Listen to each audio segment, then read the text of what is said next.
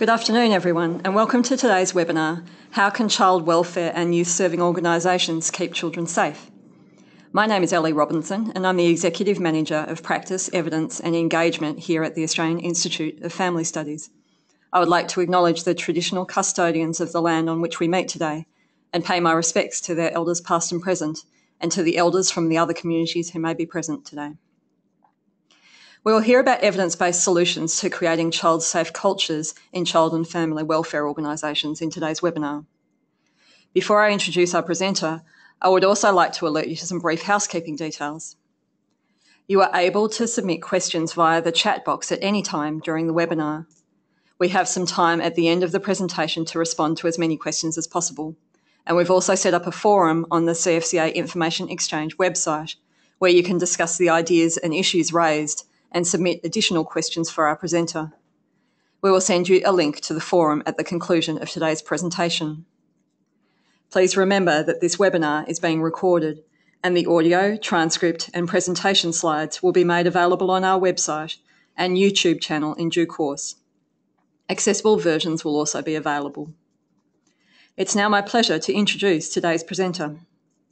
Associate Professor Daryl Higgins is the Deputy Director of Research at the Australian Institute of Family Studies, where he has responsibility for the Institute's research program and its knowledge translation and exchange functions.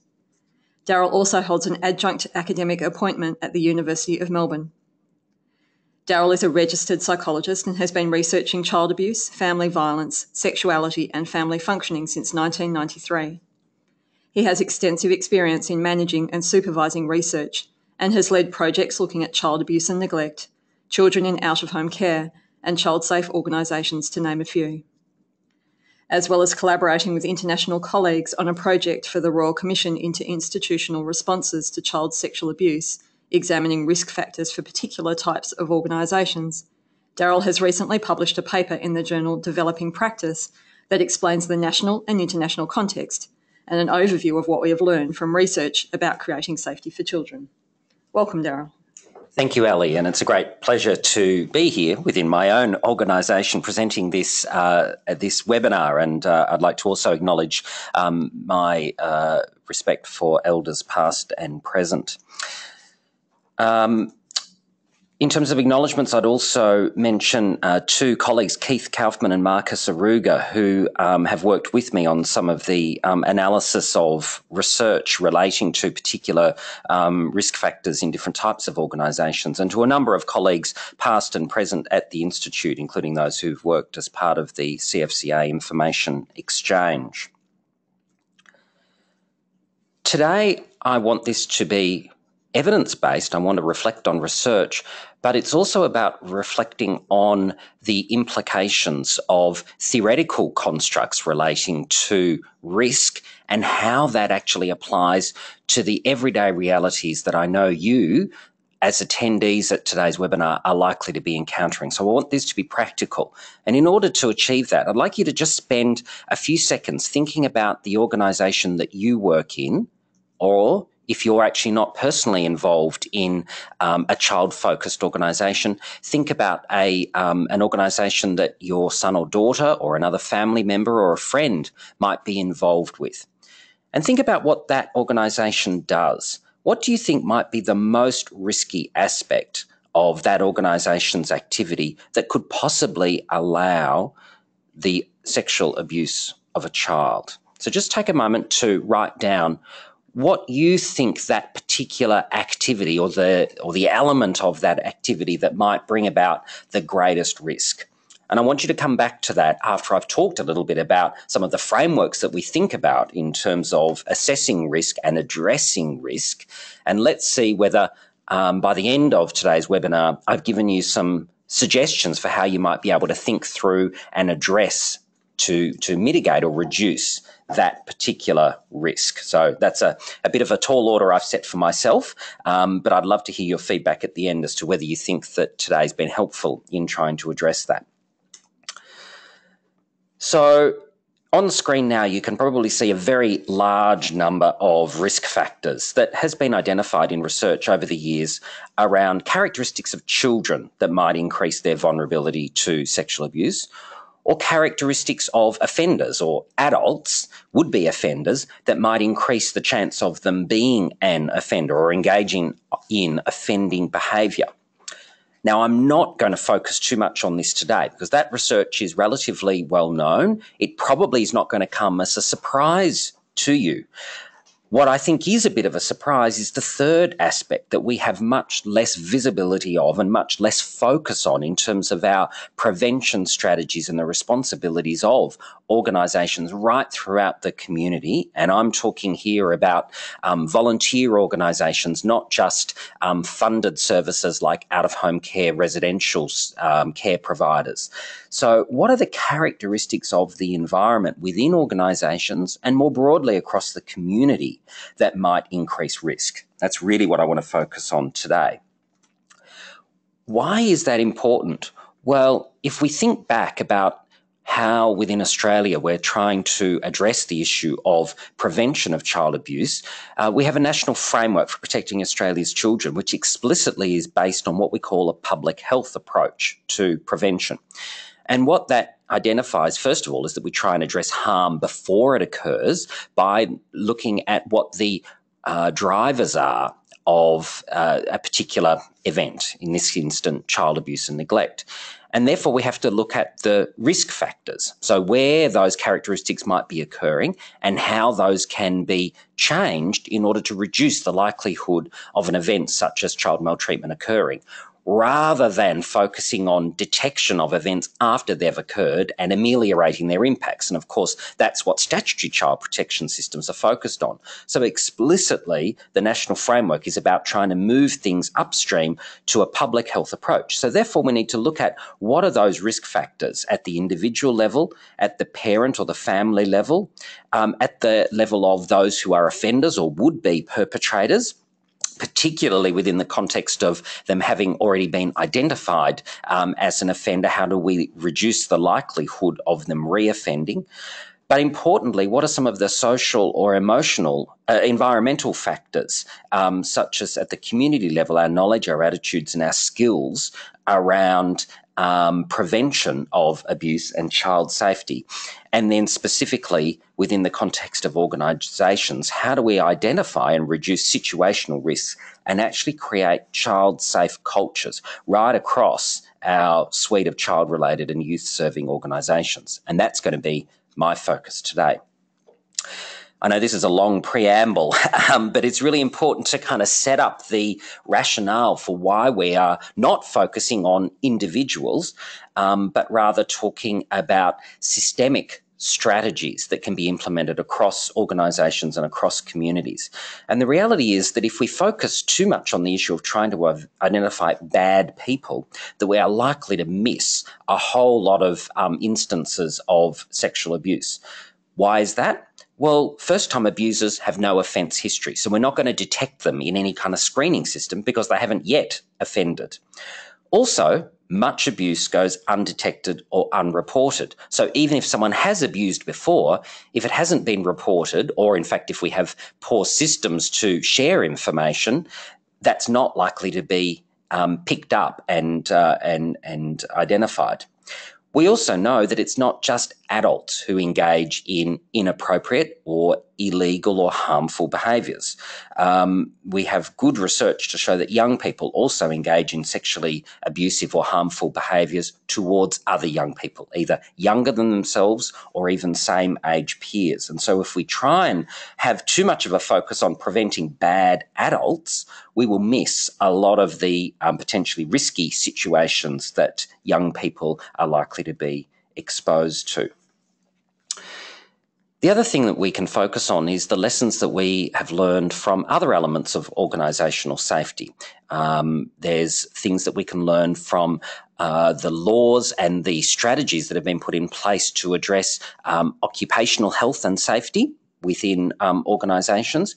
We can also think about how we've tried to prevent issues of financial mismanagement within organisations.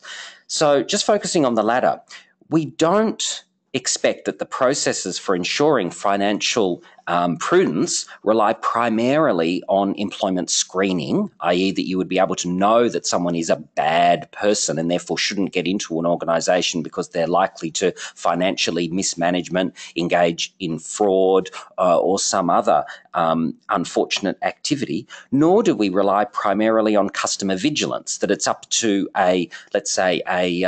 someone who deposits money in a bank to make sure that nothing goes on in that bank, that they are the ones who are responsible for their own safety. We don't have either of those things.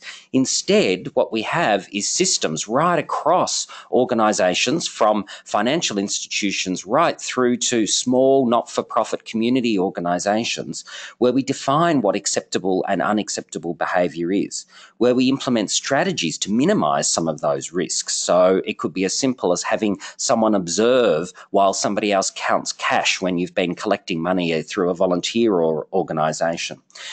And thirdly, we make sure that we try and change the culture of organisations. And for those of you who are fans of movies and have seen The Wolf of Wall Street, we see there a very clear example of how within a broad sector there was a culture of getting away with fraud and unscrupulous behaviour that actually led to widespread financial mismanagement. Similarly, and some of you will be thinking, I've spent a lot of time going to the movies lately, there's a couple of other examples that we've seen in the box office lately that remind us not to focus just on the individuals, but rather the power of the situation that sits behind those individual actions. For example, the movie Spotlight really highlights the issue of how the Boston diocese was exposed for their cover-up within the church of abuse, and how there was failures to disclose.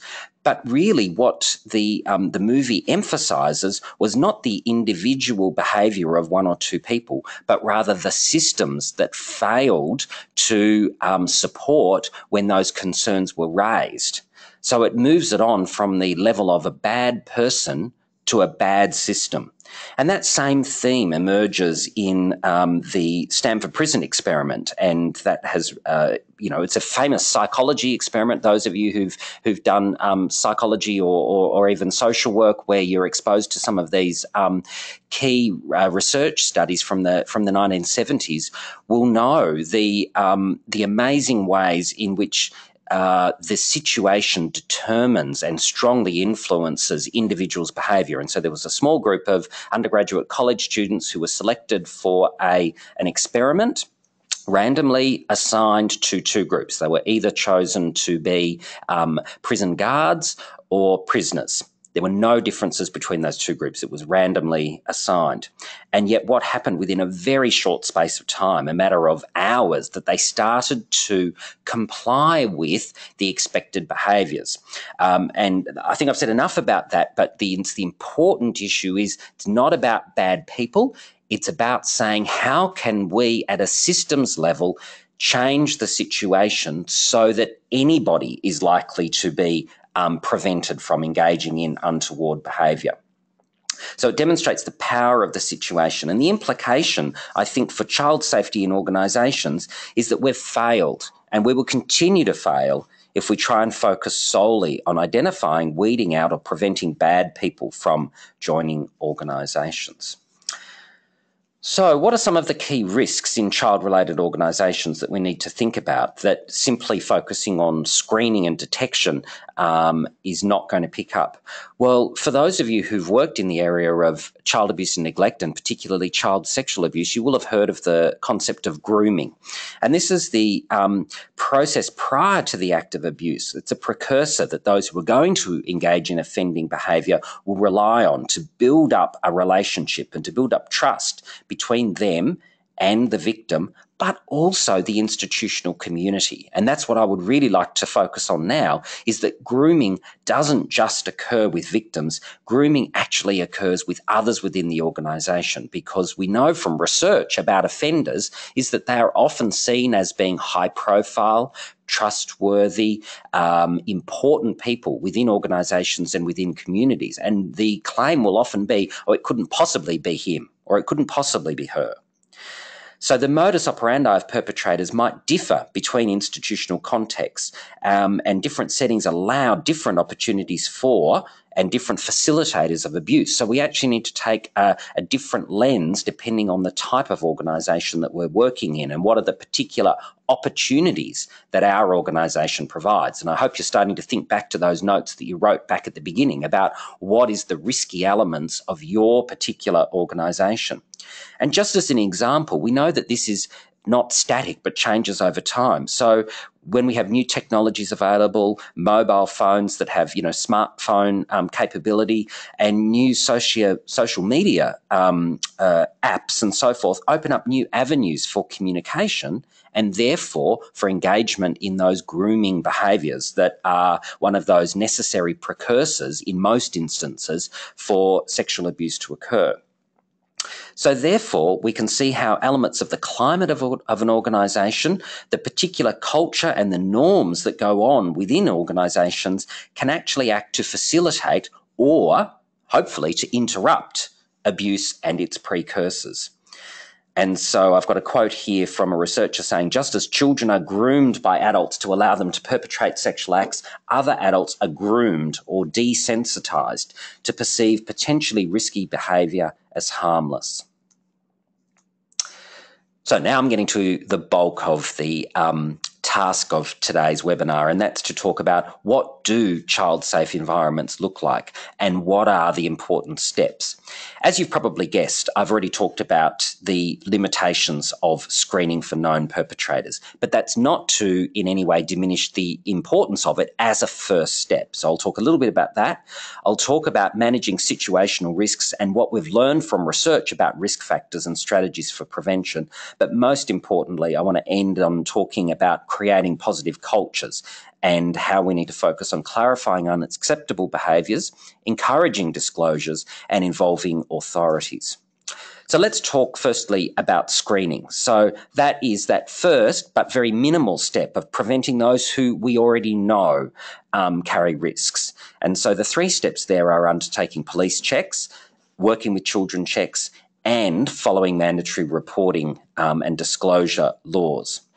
So in pre-employment screening, I'm going to go through fairly quickly, but for those of you who are not familiar with it, there's some great resources on the CFCA website around what police checks are, what a working with children check is, which is more extensive, but also more targeted. So it doesn't just include offences, but it includes a wider range of concerning behaviours. But it's also not as extensive as police checks, in that police checks will go to other elements of criminal behaviour that are not relevant for a working with children check.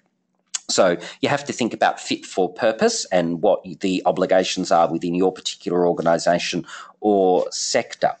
So you need to understand those obligations very clearly, but most importantly, to recognise the limitations of pre-employment screening. That, as I said earlier, most child sex offenders do not have criminal records. So therefore, having staff vetted through a pre-employment screening of some sort is just the first chapter in the book, not the final chapter. Therefore, we need to go on to some of the next steps about creating child-safe organisations through policies, through monitoring, and through ongoing actions. Mandatory reporting is also an important step because, as I said, while most abusers won't necessarily have been reported, one of the ways of turning that around is to follow the guidelines around mandatory reporting. That way, there's an increased chance that those who have engaged in offending behaviour are then known to authorities and therefore can be detected in the future. So it's not about preventing harm now because the harm is likely to have already occurred. It's about preventing harm for future and building up a database, if you like, of those who have a known history, even though, of course, that has serious limitations. And as you can see here on the slide, there's also quite a bit of variability between the laws right across Australia regarding who is mandated to report and what it is that they're mandated to report about. So the types of situations and the types of harm. And finally, I'd point out that Victoria now has some new legislation that's about failure to disclose, which is covering all adults with a reasonable belief that a sexual offence has been committed against a child. And that's quite separate from the mandatory reporting obligations that apply to specified professional groups. So it's important that people are keeping up to date with that information, and please please keep checking with CFCA for updates regarding those kind of laws. Secondly is the issue of managing situational risks. So making organisations safer involves identifying those risk factors, changing risky environments where possible, and where it's not possible because of the activity inherently has some risks, it's about closer monitoring in order to be able to try and minimise those. So different organisations will have a different risk profile, and I'm sure for all of you who are listening in today and have written down what's the most risky element of the organisation that you're involved in or are aware of, I'm sure that we will have different things written down for many of you. There'll be some overlaps, but there'll be some really different things. And why is that? Well, because organisations operate in different ways. And we know, for example, that organisations that are more like a family-style environment are some of the ones that ironically carry the higher risk. Why is that? You would think that families are a place of safety and security for children. And of course, for many children, they are. But families themselves are one of the opportunities of risk. And that is because families have those characteristics of high levels of trust, high levels of interaction unsupervised by others. And so where those same characteristics are occurring in organisations, they tend to carry higher risk. So that's where staff might be required to act in the place of parents and to be exercising parental responsibility. Where there's a need for physical contact with children or young people, for example, through showering, through toileting, through changing clothes, such as some sports organisations. Where there are sleepovers or camps, and where there's a need for transport at odd hours, or where there's unexpected decisions that need to be made that involve interaction with and supervision of children. So some of the questions that you might want to ask yourself if you struggle to write down at the beginning an example of what is a risky element of your particular organisation is to think about, do you have low levels of supervision from others of adult-child interactions? So who gets to see when an adult is spending time one-on-one with a child or a young person? Are adults used as role models or as mentors? Are they meant to be friendly and building trust with young people? Are there opportunities for private communication channels where there's low levels of supervision, such as social media? And are there other elements to the organisation's culture that actually might allow abuse to be tolerated or excused? So is there a strong gender stereotype? Are there only males or only females involved, either as children and young people or as the adults or the supervisors within the organisation? Are there unfortunate adult attitudes regarding same-sex attracted young people that might lead to actual or perceptions of homophobia, and therefore young people feel as though they are silenced and somehow excluded or marginalised and increase their vulnerability? Is there alcohol misused within the organisation that could be used as an excuse or as a facilitator for perpetrators, or something that is used to overcome the inhibitions, if you like, of a child or a young person? So these are all questions that we know that research has pointed out are examples of things that carry greater risk, but the operationalisation of them in your particular organisation is something that you have to work through and find out where those elements of risk might be operating, why they're operating, how inherent they are, and what might be the opportunities for changing or ameliorating some of those risks. But in talking about risk, I don't want to sound alarmist because, of course, many of those things that I just talked about, not only are they things that carry risk, but they are also things that carry opportunities. We know that building trust and having close mentoring relationships between adults and children can be really positive and can be an essential component of some programs. For example, if you're running a mentoring program, it's not sufficient just to say, well, it involves mentoring, therefore it carries risk, therefore we won't do it. It's about how do you put in place strategies to try and mitigate that risk and to do a better job of supporting both adults and young people within that organisation, so that those activities that do inherently carry a higher level of risk can still occur because they are important, and we have evidence to show that they're important for building resilience and supporting young people. And so some possible protective factors we know is that adults can be positive role models and can actually model safe relationships, model demonstrating the way in which they put in place boundaries around their personal life, around their personal physical space, etc. Encouraging and responding appropriately to abuse that's occurring elsewhere is one way that adults within an organisation can demonstrate that they are supporting and using those opportunities of having close and trusting relationships with children and young people for their good. And of course, fostering inclusion and peer support right across the organisation. So I don't want you to be left thinking that organisations are all about risk and you should go looking for risks everywhere without also looking at what are the opportunities, and that you don't inadvertently lead to a reduction in the effectiveness of your organisation's activities and its supports for children and young people. I want to spend a little bit of time talking about the research that we have on what's called situational crime prevention. And this has come from the fields of criminology and juvenile justice and other fields like that, where we understand that given the right circumstances, anyone could offend. So, for example, safety from car theft. We don't focus on trying to identify who are the high-risk car thieves.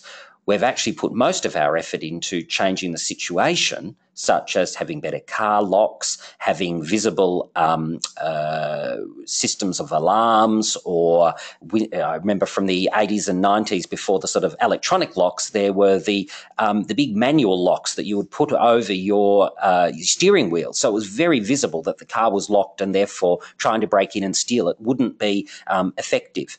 Removing money and handbags and wallets and cash from visible places within the car, or any other things, of course, is another of those strategies. So how can we think about what we've learned from some of these other aspects and try and apply them to the issue of crime against children, and particularly sexual crime?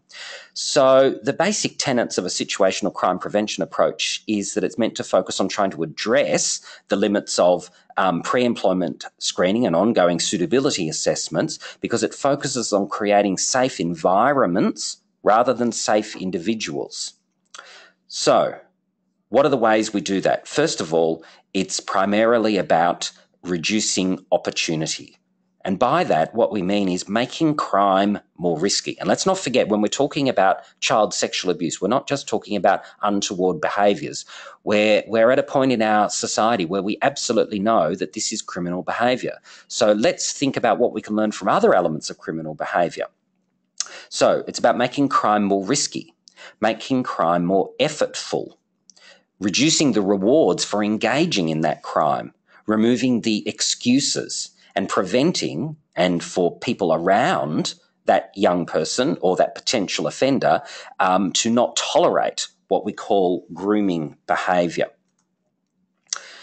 How do we do that? And this is really the final and most important part of my presentation today, is to talk about some of the critical steps in creating child-safe organisations. And by that, we really mean the positive organisational culture that gets rid of excuses and makes overt the importance of protecting children and addressing at all levels within the organisation risks that might occur. So the three kind of key aspects is clarifying unacceptable behaviour, encouraging and responding appropriately to disclosures, and thirdly, involving police and child protection authorities. But it's really the first one that I think is the most important one of those. So what are some examples of what we mean by that? So one is values-based interviewing. What we mean by that is not simply screening in terms of have you ever had an offence that relates to a child, but rather talking about the conditions that might facilitate or inhibit those untoward behaviours starting to occur, let alone a criminal behaviour actually occurring. And so being able to, at an interview or a selection process for a volunteer or for commencement of a program, that you talk about those things that are important to a child-safe organisation. So the value of children, talking about how people would apply their thinking to a particular context. Creating induction programs once you've gone through that screening and the values-based interviewing and made sure that you're happy with the way in which a person coming into an organisation as a worker or as a volunteer is going to be approaching children and valuing children. It's about reinforcing that through induction programs where you define what acceptable behaviour is.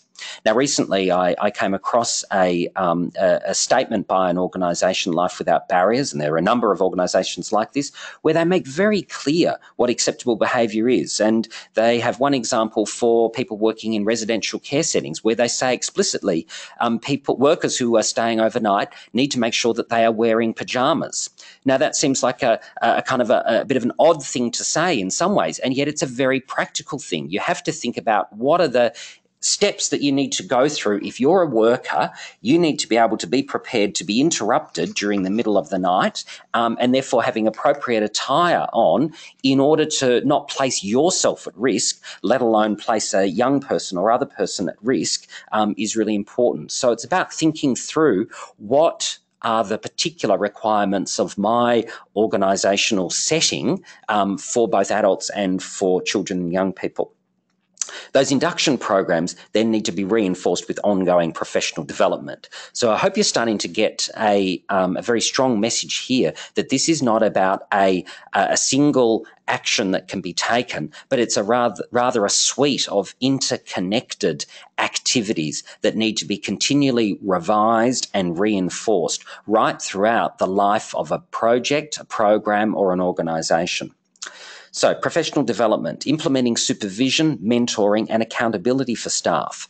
Now, I would ask you, those of you who are supervisors or team leaders, how often do you ask your team members who are working with children or young people specific questions about have they ever observed something that was a concerning behaviour, either by another staff member or were they ever asked to do something that was inappropriate? And unless we ask these direct questions, we're not likely to get answers. And certainly in other areas, we have the same things. I'm on a risk committee for a Commonwealth organisation where the auditors literally ask other members of the committee to say, are you aware of any other information that would be of concern?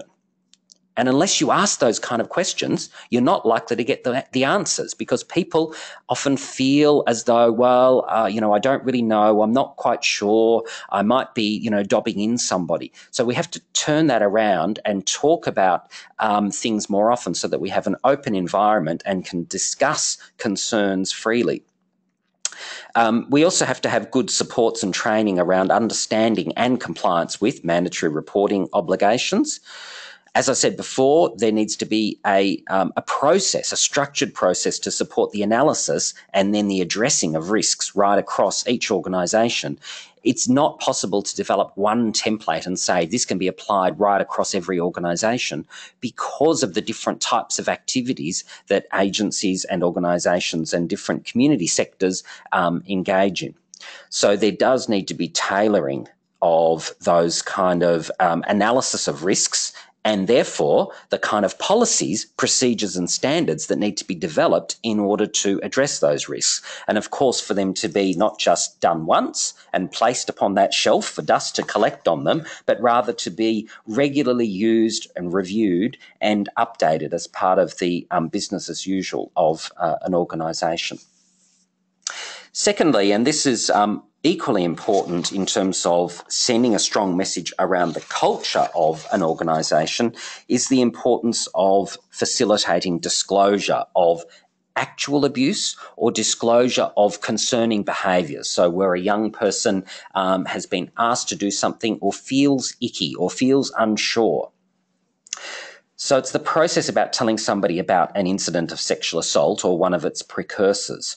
So we need to be able to reinforce that in contexts such as abuse between peers in schools or youth serving organisations, between peers outside of those organisations, at home or elsewhere, as well as those that actually occur within the organisation by adults. So it's important that all of those issues are part of disclosure policies.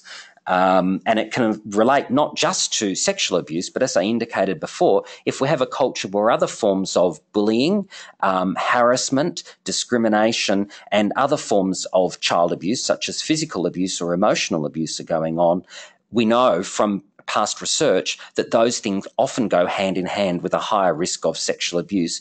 And it goes to a culture of saying, I won't be believed, I won't be trusted, I won't be valued as a child or a young person. So we need to take an integrated approach to addressing those risks to young people in order for them to feel as though they can speak up when they have a concern. From the research that we've done, we know that disclosure isn't always a conscious or a planned decision. That young people and adults who've experienced sexual assault as well will often talk about the need for safety, protection and support, for not wanting to be alone, and for seeking information to help them clarify their understandings about the nature of assault. And so therefore it can happen at different times and in different places. And we also know that it can take multiple attempts, that many, many people will say that they have taken 3 or 4 or 5 times to actually disclose. And that's certainly backed up by the evidence that the Royal Commission into Institutional Responses to Child Sexual Abuse has been disseminating, that we know that this is a process. And therefore, one of the strategies that we can do to make our organisation safer for children is to take seriously those first disclosures and treat them as important revelations from a child or a young person.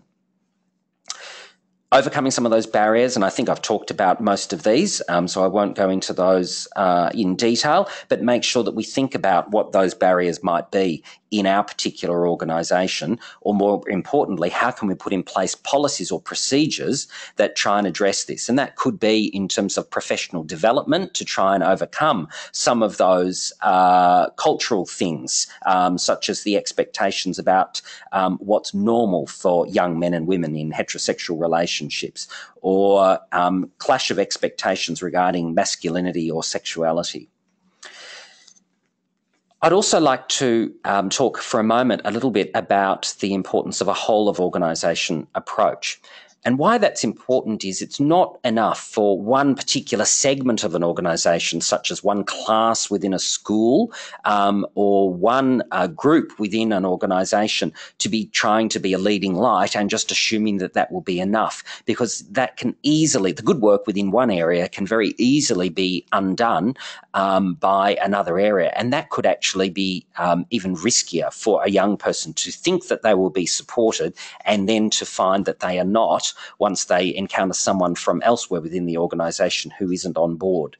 So for them to work, and there's a lot of research around different forms of harm to children, not just about sexual abuse, but about homophobia, about bullying, and about other elements of respectful relationships that all lead to this same message about the importance of whole of organisation approaches. And so we need to be able to link together strategies around promoting respectful relationships, around physically safe environments, and around emotionally safe environments. So some of the concrete activities that you can do there is about having agreed definitions across the whole of the organisation about what is meant by child sexual abuse. Statements about what are the consequences for offending. I mean, that's one of the clearest things that can get written into a policy. What will happen if an adult or another young person, for that matter, is found to have been involved in engaging in sexually coercive or abusive behaviour? Clear and published policies and procedures that are victim-centred and that are supported with regular training, review, monitoring and evaluation. We also need to think about prevention education programs for students and young people, for teachers and also their family members. Again, getting to that point that we actually need to have all people who are involved in those young people's lives being educated and made more aware of what the risk factors are and how they can be addressed right throughout all elements of a community. And some examples of that can be seen in the documentation around the National Safe Schools Framework, which obviously is focused primarily around things like emotional well-being and prevention of bullying, but it applies equally well to the issue of child sexual abuse prevention in terms of the broad strategies and the way in which they needed to be embedded in a whole-of-organisation approach. So I won't go into any detail on that because I know we're getting towards the end of our time for this webinar, but you can see on the slide there the URL to the National Safe Schools Framework and some of the anti-bullying strategies that you can see have a large amount of overlap with what's needed in order to be able to raise awareness around child sexual abuse, the precursors to it, what allows grooming to go on and how we can try and interrupt that. We also need to, when thinking about a particular type of organisation, think about how some of the context around that might add additional complexity to understanding or, in fact, overcoming what some of those risks are. And I was involved in some research a number of years ago that was looking at a case study of a particular religious organisation where there was an allegation of abuse that was raised about a young person, an adult, a young adult against a young female within the congregation. And the analysis of that case study and linking it with the available literature identified a number of problematic organisational features that in many ways can be inherently linked to the business of the organisation. So within this particular religious community, there was unquestioned power and high levels of authority placed in leaders. There was minimisation and denial of allegations by leaders in positions of authority. There was failure to encourage victims to report to police. There was inappropriate responses to legal proceedings that had been commenced. And then there was the doctrinal or theological beliefs and practices that supported patriarchal views and repressed sexuality. And of course, in many different types of religious institutions, we have questions around the role that celibacy might play in particular. And I know that those things have come up in relation to evidence given before the Royal Commission. We saw in this particular case study failure to appropriately support both victims and alleged offenders and making sure that that's done separately but carefully. We saw poor leadership and polarisation of members of the church or religious community. And of course, underlying that, some particular beliefs around sex roles. And so here you can see a quote from that research saying religious sex role beliefs that posit men's sexuality as unable to be contained and women as the source of men's incitement, and church doctrines and practices that support patriarchy are some of those things that contribute to an organisational culture in which disclosure of sexual abuse is discouraged and victims are unsupported.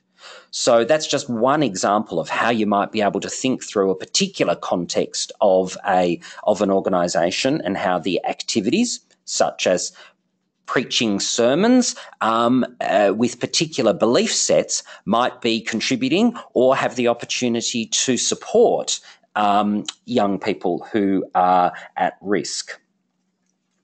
So to sum up what I've been talking about today, the focus of prevention of child abuse and neglect spans the continuum from awareness training to a range of organisations through to more systemic, institution-wide efforts to identify and ameliorate environmental or situational risks that create conditions that allow child sexual abuse to occur.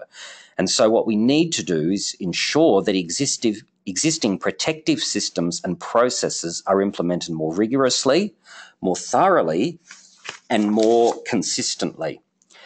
And you can see on the screen there, and I won't leave this up for too long because you'll be able to access these slides later, there are a number of resources that you can draw on for thinking through and accessing templates and ideas for how to create child-safe organisational policies and procedures and climates within your organisation. But it also goes beyond organisation and goes to community. And I'm aware of some resources and some campaigns that have happened around understanding how the sexualised imagery that many young people are exposed to is one of those contributing factors. And so we need good relationship education and sexuality education in order to be one part of that picture. And so you can see the URL addresses here for these resources. So to summarise the risk management strategies, it's about pre-employment screening, including values-based interviewing and ongoing suitability assessment. Secondly, it's about minimising situational risks by limiting those opportunities and recognising that any person can perpetrate child abuse, even though some people might be at higher risk, particularly those who have already engaged in that behaviour. Most importantly, that there's a need for appropriate, articulated and supported policies and procedures about identifying signs of abuse, about responding to disclosures, about training and providing ongoing support for staff and other adults. And all of that is about leading to more positive culture that is child-friendly, transparent and respectful. I also think that there's an important role for implementing specific prevention programs and strategies. Often people will talk about these as protective behaviours programs, but I think that they have serious limitations unless we embed them in a whole of organisation child safety strategy, because otherwise we risk sending the message that it's the role of young people to protect themselves, whereas it's actually the role of adults and organisations to be child safe, to be child friendly. And of course, empowering children and young people with information is one component, but it's by no means the first and foremost of those. Finally, I'd like to remind people that what I've been talking about today is entirely consistent with research synthesis that's come out from the Royal Commission on what they see as the key elements of a child-safe institution. And I won't read out all of those, but I've just listed the 10 different elements that has been coming out from the research that they have commissioned at the Royal Commission. And you can see at the bottom of the slide the URL, so you can access that information. And of course, all of the resources that we've been talking about today can be accessed from the Child Family Community Australia Information Exchange. So please continue to engage with that resource in order to access information. I've talked for a little bit about the specific example of religious organisations, and I know that a lot of great work has been happening through organisations such as the National Council of Churches in Australia, which has a framework and standards and a safe church training agreement. And many of the denominations have developed for themselves particular policies around responding to and protecting children. So we know that there's a lot of good work going on in a range of different organisations, and I would commend those resources to you. And finally, you can see a list of references from some of the research that I've been drawing on for this presentation. So that's the end of my presentation, and I'd like to turn over to questions now from you all. And I know Ali's going to try and mediate some of that for me. Thanks, Al.